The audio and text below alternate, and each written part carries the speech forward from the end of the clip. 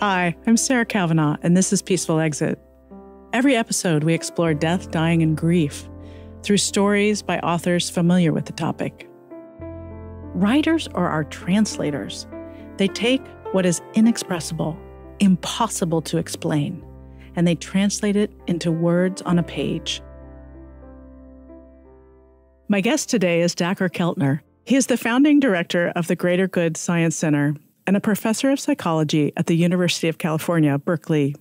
He is one of the world's leading scientists who studies emotion. He's published over 200 scientific publications and 6 books. He has also written for many popular outlets like the New York Times and Slate, and was the scientific advisor behind Pixar's movie Inside Out. Today, we're talking about his book, Awe, The New Science of Everyday Wonder and How It Can Transform Your Life. And because this is Peaceful Exit, we will talk about the loss of Dacher's brother to cancer and how awe plays a role in his relationship now to death. Hey, Sarah. How you doing? Great to meet you. Nice to meet you. Thanks for having me. I love the fact that your book makes such a complicated subject so digestible and readable, and that's such a gift in your writing. Oh, thank you. What is your definition of awe as you understand it? I define awe as the emotion you feel when you encounter vast mysteries that you don't understand. The things that make us feel awe, or what you might call the sublime, are vast in terms of their size. You're near a redwood tree. They're vast in terms of time. You know, you can think about the origin of the universe and be awestruck.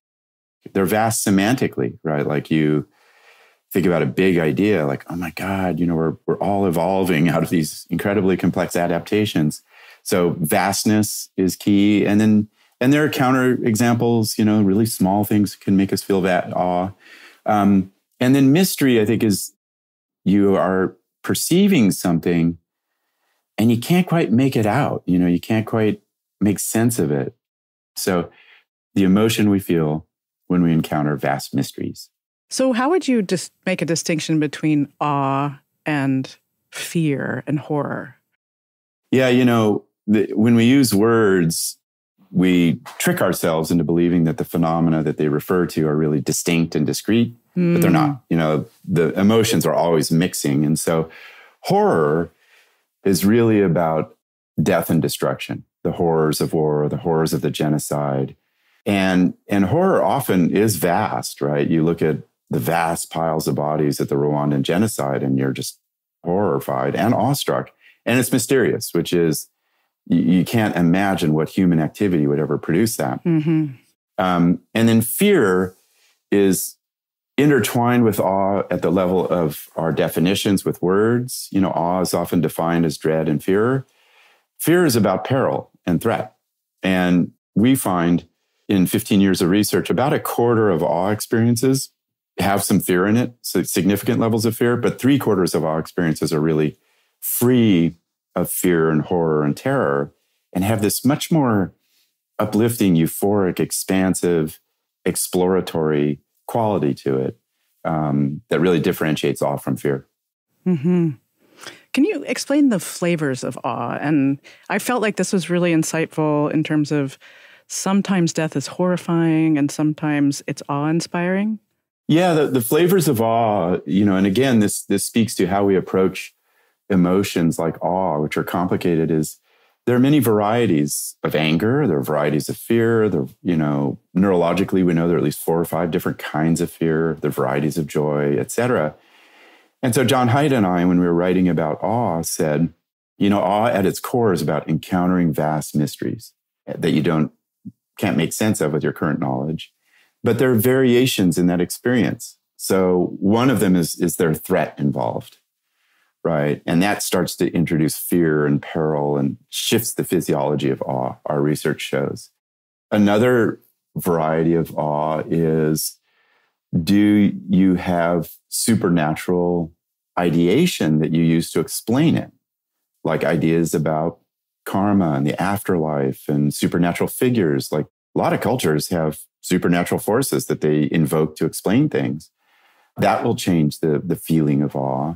And to your question, that suddenly transforms the wonders and mysteries of watching people pass away. If you really believe strongly in a hell and the threats of that, it's going to make that experience more fearful. Mm-hmm. If you have the belief that you're reincarnated, maybe it'll make it less fearful and more oceanic. So those existential themes make their way into the experience of awe that transforms our feelings about the mysteries of the end of life. So how does wonder fit into this? I know you mentioned that awe was not widely used until the 1990s, but right. So are those interchangeable, or how do you see wonder and awe? When you have an experience of awe, it's this complicated unfolding of states of mind.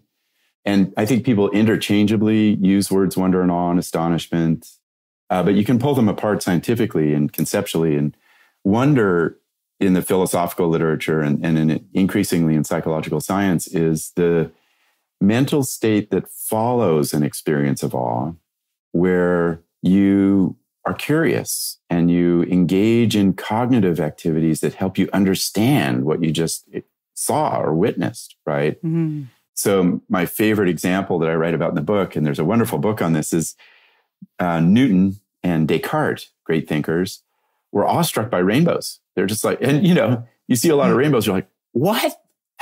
What is that? I'm awestruck. And out of that awe, you start to wonder, like, well, what would produce that? I know it's kind of related to cloudy days or after rain, and maybe it has to do with the light from the sun. So how does that work? And Descartes and Newton did some of their best math and science and physics and color theory out of the awe for rainbows and the wonder that led to figure it out, And so wonder is this epistemological state that follows awe. That really is, you think of it colloquially as like, I feel curious, I'm entertaining ideas, I'm in the realm of the imagination. So how do you infuse your daily life with awe? Writing awe and studying it for 15 years, and then in particular, I wrote this book, having lost my brother, who was my source of awe, and I had to rediscover awe. And, there was one finding that really shook me, which is everyday awe, that people in different parts of the world feel awe 2 to 3 times a week. And that tells us it's easy to access. And so knowing that, what I did, I discovered everyday awe, that if you pause for a moment, take a deep breath and put away names and categories and expectations and kind of think about the vastness of things and the smallness of things and the origin of things, you can be awestruck by the light in the sky, which I look at every day, clouds. I stand near trees. I take a moment to make eye contact with other people, just the remarkable quality of eye contact, how it links two minds and the physiological processes. Think about ideas and people who've inspired me morally, that their character and sacrifice. So listen to music, just take a moment, take 3 minutes and listen to a song that brings you goosebumps, and why is that? And ask yourself. So I think a lot of people initially thought in the scientific field of emotion that like, oh, you can't study awe. That's when you go to the mountaintop and have the spiritual epiphany. But in fact, it's all around us. It is all around us. Who's a person of moral beauty that is a moral compass for you? My brother was and is. He and I had this unusual childhood, and we spent a lot of time together. We're kind of raised in the wild, if you will, of Laurel Canyon and the foothills of the Sierras, where it was pretty wild time, and we had counterculture parents. But the thing, I actually think temperamentally, I was a pretty uptight, anxious, greedy, narrow-minded human. And just watching my brother as a kid, he always stood up to bullies. Didn't matter if they were bigger than him. He just always did. He broke up fights. He always made sure that the least privileged person, the person who really was on the outs of this group was always included. He was really wild and courageous. I remember we used to go to the Yuba River in our teens, and it's this really wild river. And it kills people every year because it's just wild rapids. And we used to jump off these high rocks into the pools, and he would just like get up, look at it, and jump. And I was like, wait a minute, don't we have to measure this and how do deep is it? Yeah, right. Can you test that again? And he just jumped. And I was like, well, that's how you do it, you know? So he was my moral compass, very deeply so, as siblings often are. Yeah. And then just recovering that after his loss was really key to me. Well, you were really able to be present with him when he was dying, which is not something everyone can do, because I think this culture's so removed death from life, but we're working on pulling that back together again. How did you know what to do? So my brother passed away because of colon cancer, and it was about 2 years of real dramatic, near-death experiences, ER visits, and then he passed away. And I'd say for the first 18 months, I was really trying to over-control it, trying to make sense of it with science. I mean, anybody who's been really close to a really hard cancer knows, like, this is way stronger than science. And my brother had a sense that he was passing earlier than the rest of us. And then how I really learned to really open to the mystery and awe of this was, frankly, in reading Joan Halifax's book, Being with Dying. Mm-hmm. And she said, like, in the book, let the person who is passing guide you, and then focus on being there kindly and be open to mystery. Mm-hmm. And the minute I absorbed that, it changed everything. And I would go visit my brother every week or two and just sit there and be open to where he wanted to take the conversations, what he really thought about the end of life. And it just transformed everything, thankfully, because it's incomprehensible to watch somebody who's you love dearly go. Yeah. It's just incomprehensible. Yeah. But being open and to where he wanted to guide me opened it up and transformed that experience. My mother died of cancer before, many years ago, 21 years ago. And I didn't know what I know now, which is exactly what you're describing, is that just being with her. And I think she was in a state of denial, though. And I think that's, I had to honor that, too. Yeah. No, I remember my brother and he loved kayaking on lakes. And he was coming out of chemo, I think. And we went to a favorite lake of his just to look at the water. And, I was all scattered and confused. And he said, well, I've been thinking a lot about the big D.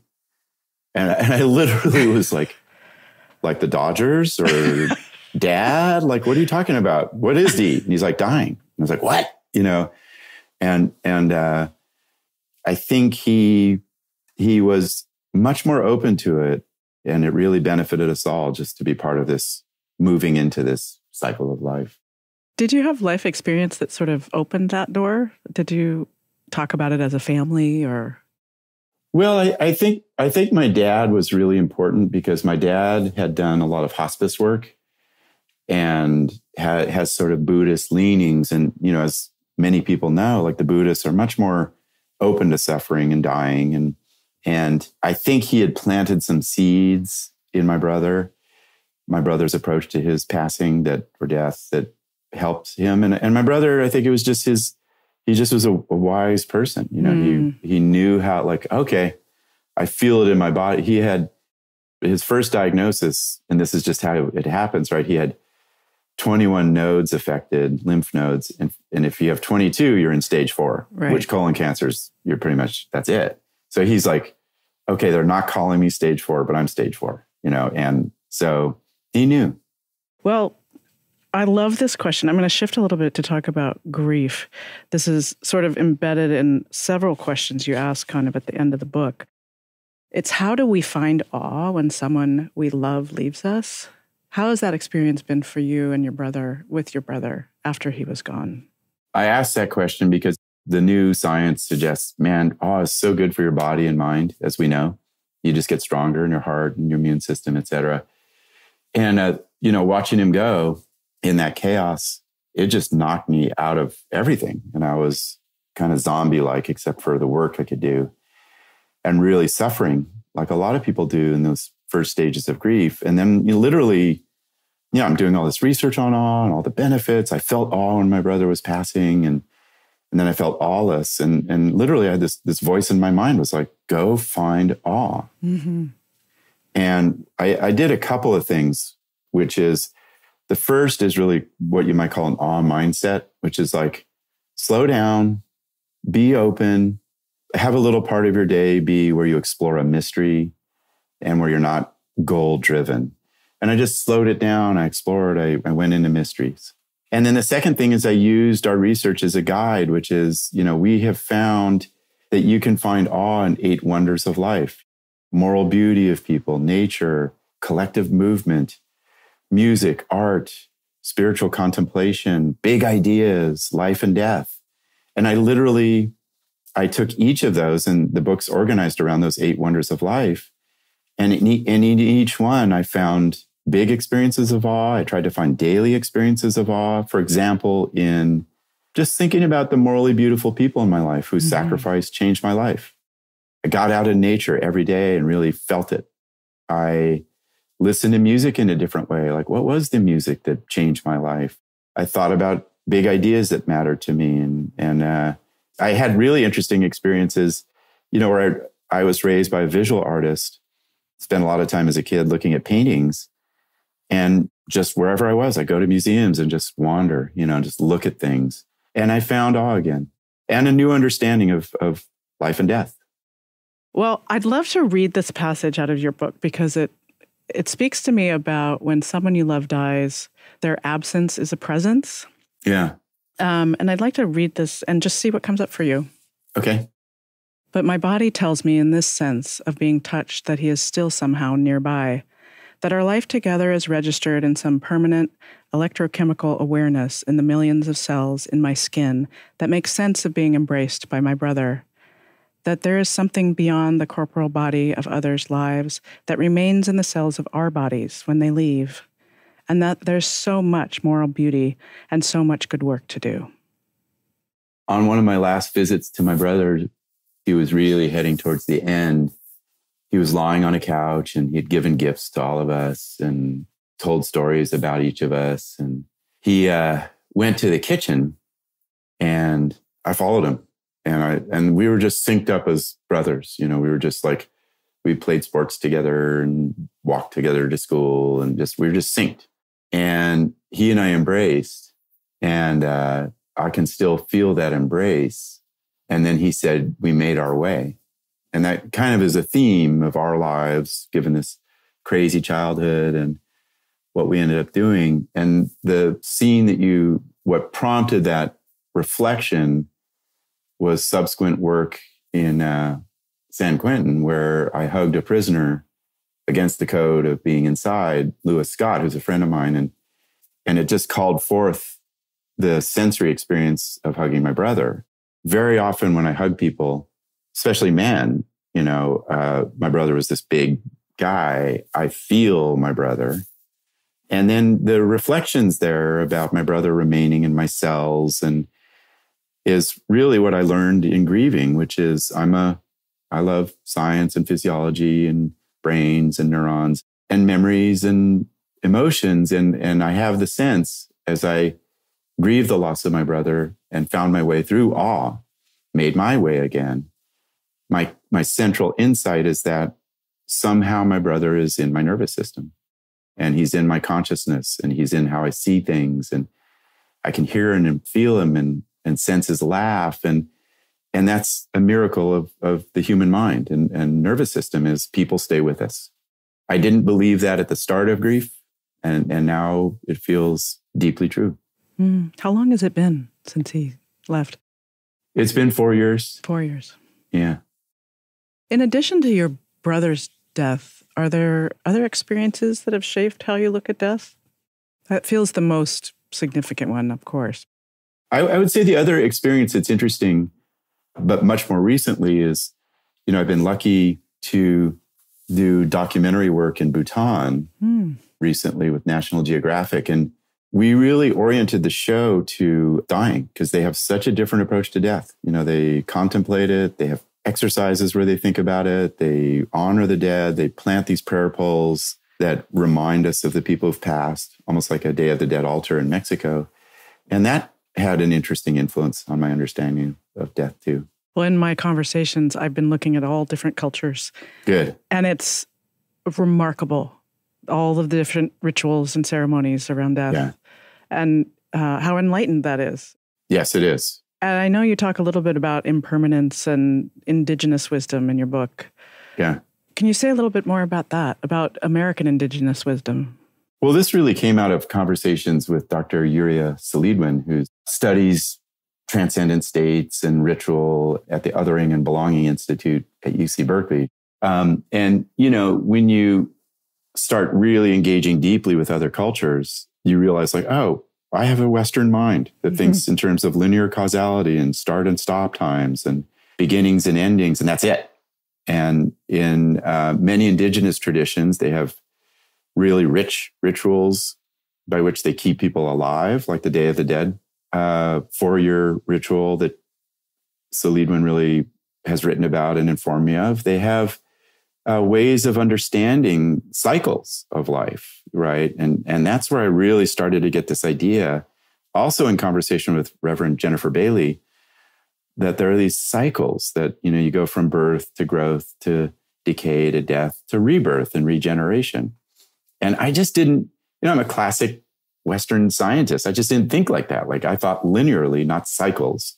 But in meditating on that in many different ways and writing this book, I realized like cycles of life and death are everywhere. It's the engine of evolution that I study, So really, Dr. Selidwin and her reflections on her own near-death experience, her sort of couching or situating those experiences in the indigenous Nawa Mayan traditions that she grew up in, it just changed everything, for me. It was like, oh, I just have a narrow understanding of this. There are ideas about cycles that I should think about that really, really meant a lot to me as I grieved and learned. Yeah. Well, it's changing everything for me, and not only at the level of like ritual and ceremony, but also with the wisdom of forgiveness. And I spoke to Dr. Anita Sanchez about forgiving the unforgivable. And I think one of the things we talk about in A Peaceful Exit is how do we feel lighthearted and peaceful around our relationships, whether those people are still alive or they've passed, because you have this beautiful, loving relationship with your brother, but some people have complicated relationships. No, I know. And that's part of this broader challenge for us, is to take on those harder ones. And forgiveness, I agree, is key. And I had to reflect on certain ways in which I had been the uptight, domineering older brother and say, I'm sorry, I was misguided at certain times in my life. So Anita Sanchez shared a powerful story about a near-death experience. What else did you learn about NDEs or near-death experiences in writing this book? I write about Dr. Selidwin's near-death experience in Mexico as a teenager. And for her narrative, which is a remarkable narrative, she arrives at a place of transcendent understanding of life and love. Mm-hmm. And when I was contemplating my brother's passing, I, as a psychologist, I was like, God, I wonder what his state of mind is like. And I think that's what a lot of people who are preparing for the loss wonder. It's like, are they terrified? Are they reflecting on their life? And I, given my orientation, I consulted the scientific literature on near-death experiences, and they tend to be, there's a lot of horror and dying and pain, of course, but they are controlling that more and more.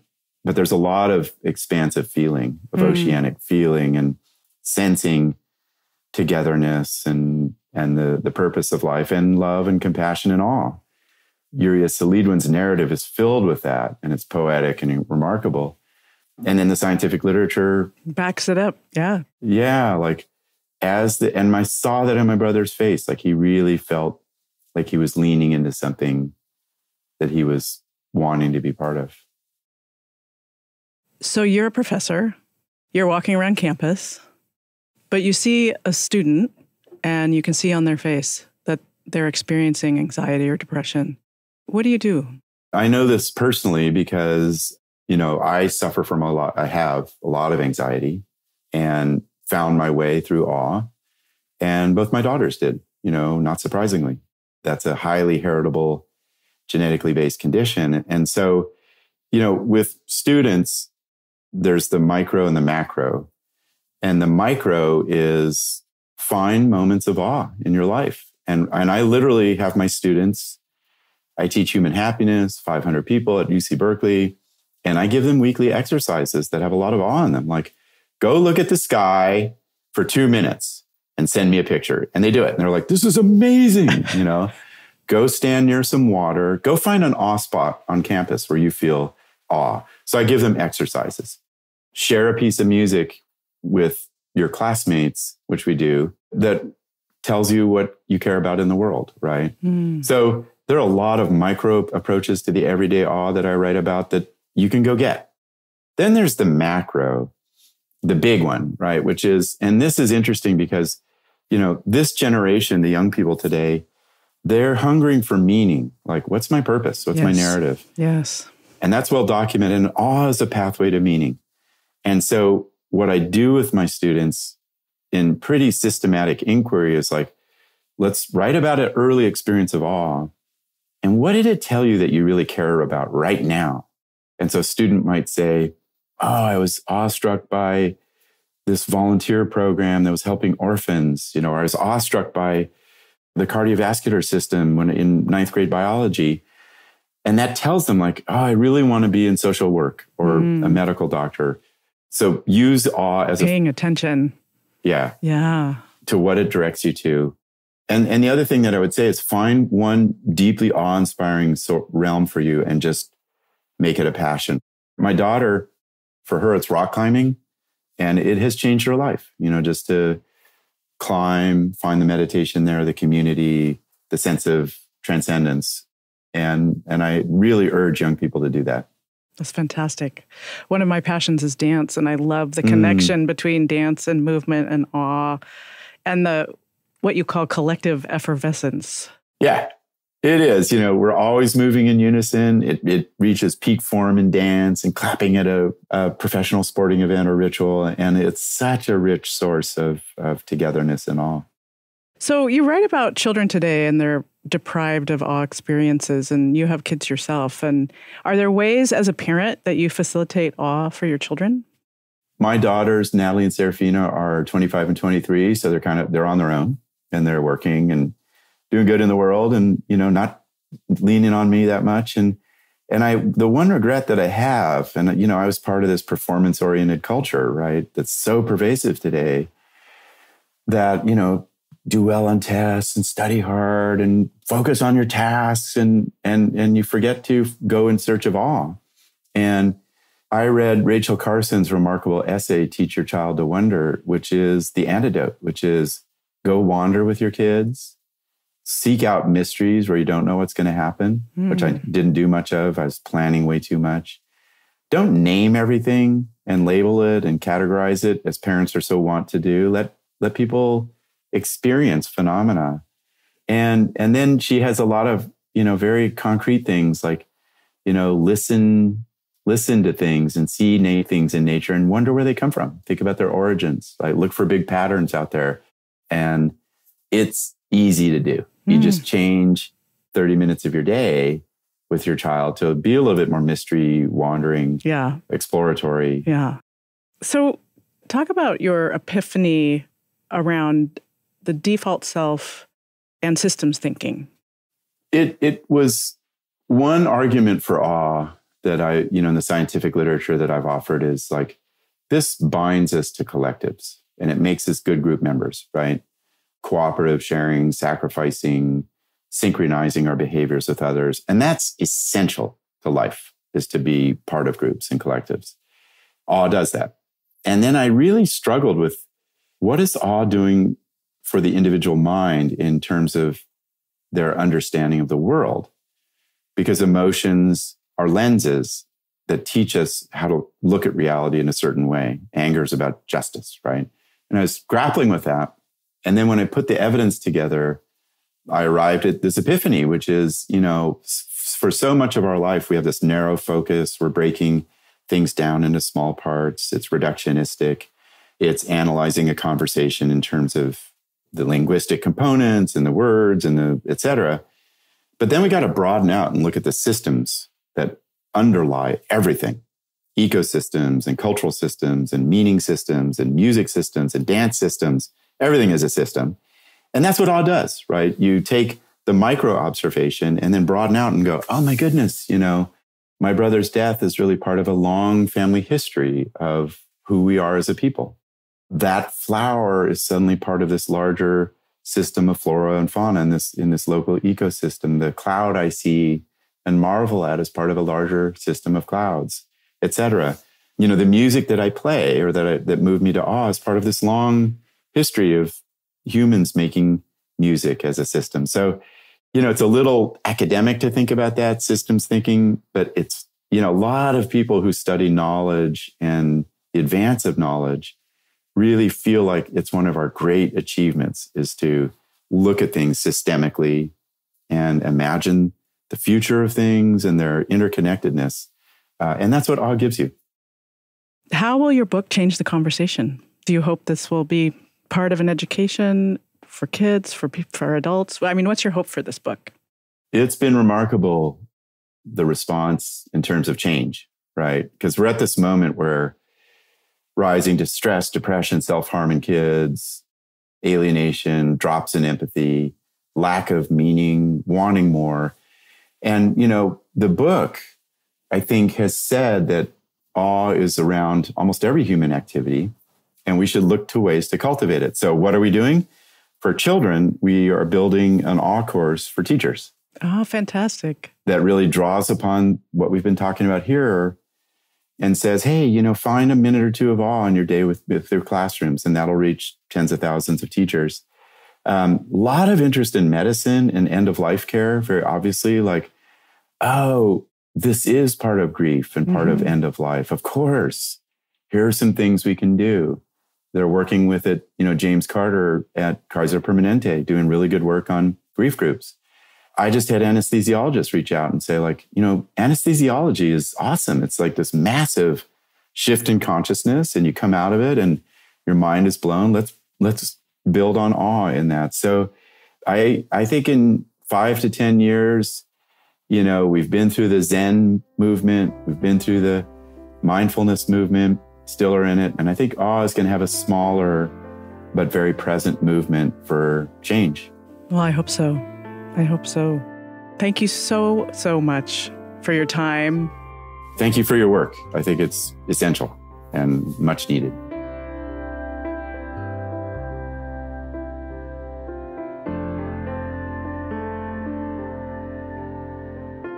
Thank you for listening to Peaceful Exit. You can learn more about this podcast and my online course at my website, peacefulexit.net. If you enjoyed this episode, please let us know. You can rate and review this show on Spotify and Apple Podcasts. This episode was produced by Large Media. You can find them at larjmedia.com. Special thanks to Ricardo Russell for the original music throughout this podcast. More of his music can be found on Bandcamp.